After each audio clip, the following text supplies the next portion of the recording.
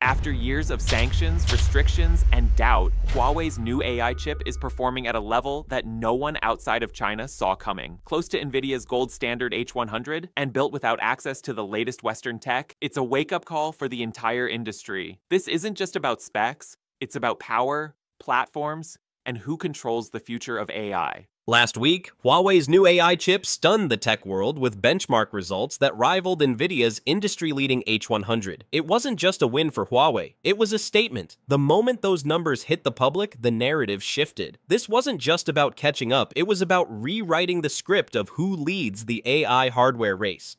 And now, analysts, investors, and governments are all asking the same question. What does this mean for Nvidia? In today's video, we'll unpack the consequences of this benchmark bombshell. We'll take a detailed look at how the tech world reacted, what signals Nvidia may be sending behind the scenes, and why this isn't just a chip war, it's a geopolitical chess match. The stakes go far beyond semiconductors. We're talking about control over future computing infrastructure, AI capabilities, and global influence. From economic implications to strategic alignments, the AI chip race has just entered its most unpredictable phase.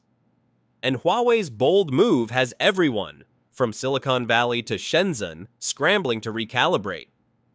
So, is this a temporary disruption or a permanent realignment of power in the AI world?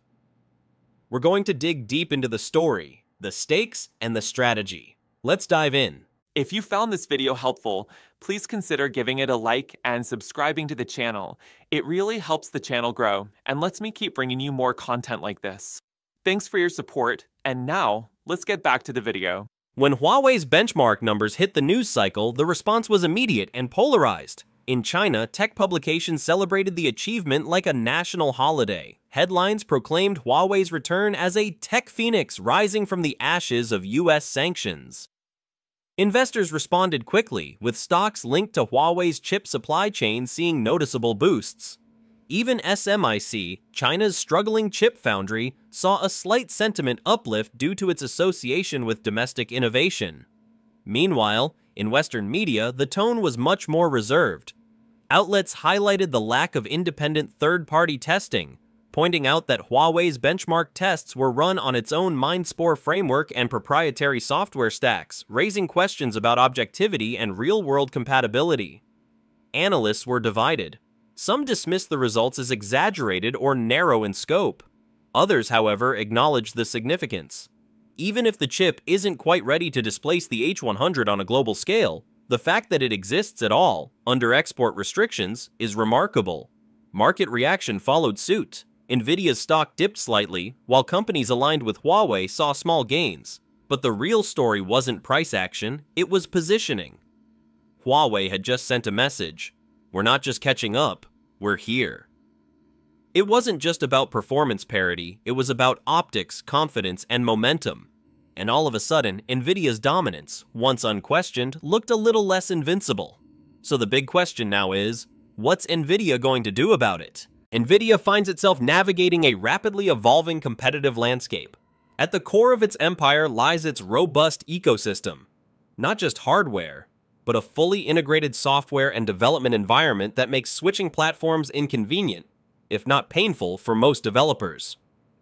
CUDA, QDNN, and TensorRT are deeply entrenched in the global AI community, enabling Nvidia to maintain a grip on the market far beyond what raw chip performance alone would justify. But Huawei's entry into the high-end AI chip race represents more than just a new competitor.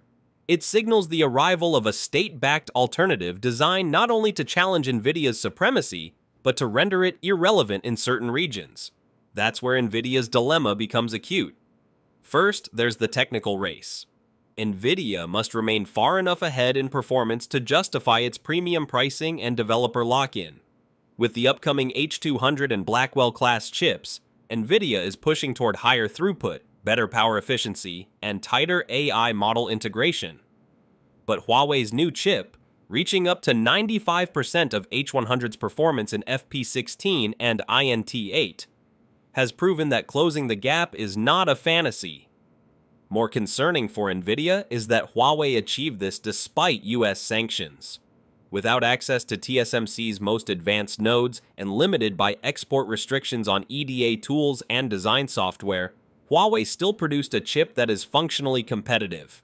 If Huawei continues at this pace and SMIC improves its yield and process nodes, Nvidia may lose its key differentiator, technological superiority. But performance is only half the battle. The bigger threat lies in ecosystem erosion. If China develops and standardizes its own AI stack, from chips to frameworks like Mindspore, and it gains critical mass among Chinese developers and enterprises, it creates a parallel infrastructure. In such a world, Nvidia's tools become optional or even obsolete for a significant portion of global AI work. Nvidia's response must be multidimensional. Expect it to double down on software innovation, adding features, automations, and proprietary integrations that make its stack indispensable. Strategic partnerships with cloud providers like AWS, Google Cloud, and Azure will also deepen, creating a distributed fortress of hardware-software synergy that is hard to replicate. At the same time, Nvidia has to walk a fine line geopolitically. It must balance U.S. pressure to restrict sales to China with its own business interests in maintaining access to the world's largest data center growth market.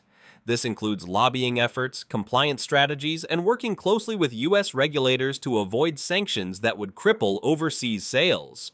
Internally, Nvidia is also likely reassessing risk. This could mean diversifying its supply chain, investing in domestic fabrication capabilities, or acquiring companies that strengthen its platform control. The road ahead is murky. Huawei has shifted the Overton window of what's possible, and Nvidia is no longer competing against startups or academic labs. It's competing against a national strategy. The stakes are no longer just market share. They're about technological leadership in an age where compute power increasingly defines geopolitical power. In this context, Nvidia's next moves are critical. They must not only innovate faster, but smarter, ensuring their moat isn't just wider, but also deeper. Whether they can stay ahead while playing defense on multiple fronts will define the next era of AI infrastructure. To understand the broader implications of this competition, we need to zoom out, way out, and look at the global picture. What we're witnessing isn't just a rivalry between two companies, it's the emergence of two distinct and increasingly incompatible AI ecosystems. The West, led by the United States, has cultivated an open, innovation-driven AI environment. It's characterized by collaboration across companies and countries, access to state-of-the-art cloud infrastructure, and a thriving startup culture. In this world, Nvidia is king. Its GPUs, software stack, and partnerships dominate everything from small research labs to trillion-dollar tech firms. China, on the other hand, is building something different. After years of being cut off from advanced chips and design tools due to sanctions, China's tech giants, backed by state funding and long-term industrial policy, have decided to go it alone. Huawei's AI chip, paired with software platforms like Mindspore, is a cornerstone of that effort. What's happening now is the start of a global decoupling. Two AI stacks are forming, one powered by Nvidia, running on TSMC silicon with TensorFlow, PyTorch, and Western cloud providers. Another built by China, centered around Huawei and SMIC, using local silicon and homegrown frameworks. This isn't just technological bifurcation, it's political and economic too. Countries are being forced to choose sides, not always by preference, but by necessity. U.S. allies must navigate export controls and political pressures. Meanwhile, nations outside the Western sphere, including many in Asia, Africa, and South America, are increasingly exploring Chinese tech as an alternative. For companies, this split raises operational challenges. AI startups must consider where to deploy, what stack to build on, and how to access talent pools that may be segmented by geopolitical lines. Large enterprises are rethinking data localization, cloud contracts, and even hiring strategies. Even education is affected. Universities in China are increasingly teaching AI development based on local tools and chipsets, while Western institutions continue to rely on NVIDIA-based infrastructure. That divergence in skill sets may further entrench the divide, creating parallel career paths and ecosystems. And then there's security.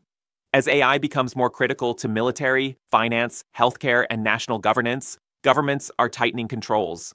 Cross-border collaboration becomes more complicated. and trust in foreign AI begins to erode. In many ways, this isn't just an AI Cold War. It's a race to shape the digital infrastructure of the next 50 years. The side that controls compute and the developer base essentially defines the direction of the world's most powerful technology. So when Huawei drops a benchmark that rivals the H100, it's not just a performance milestone, it's a signal flare. A declaration that the game board is shifting and everyone must now rethink their position. The implications of this divide aren't theoretical, they're already happening. And they're going to accelerate. As we reach the conclusion of this in-depth look into the Huawei versus Nvidia showdown, it's important to step back and reflect on the larger narrative. What we are witnessing isn't just a story about processors or compute power, it's the manifestation of a global transition. One in which technology, policy, economics, and ideology are fusing into a single, high-stakes game for control over the future. Huawei's benchmark was more than just a technical achievement, it was a signal, a disruption in what many believed was a stable, even untouchable hierarchy of AI hardware.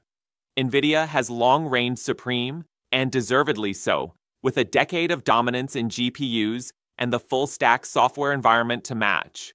But that reign is now being challenged not by a small scrappy startup, but by a national champion with long-term strategic intent and serious state backing. The AI landscape is no longer just about innovation, it's about resilience. Countries, companies, and developers are all thinking more seriously about where their tech comes from, who controls it, and whether they can rely on it in a world increasingly shaped by geopolitical tension. This leads us to an undeniable truth. The AI chip race is going to define more than just technological trajectories. It will define economic alliances, shape educational paths, and even influence how nations prepare for future conflict, not necessarily with weapons, but with data, compute, and control over AI infrastructure.